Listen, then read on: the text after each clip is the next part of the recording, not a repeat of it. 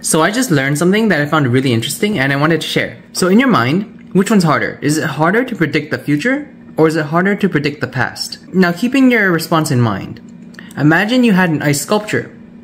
What will that ice sculpture look like in 15 hours? Okay, now imagine you had a puddle. What did that puddle look like 15 hours beforehand? See, this was mind-blowing for me. I don't know if maybe it's just my simpleton, smooth-brain mind, but I always common sense would say that it's harder to predict the future, right? But in that case, it's so much harder to predict the past. In the same way, like if you arrived at a crime scene, right?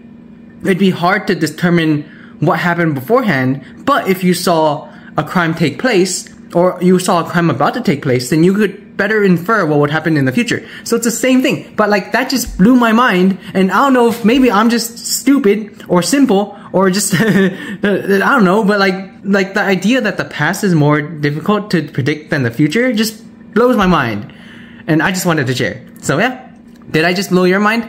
Hopefully I'm not the only simpleton idiot, but have a good day.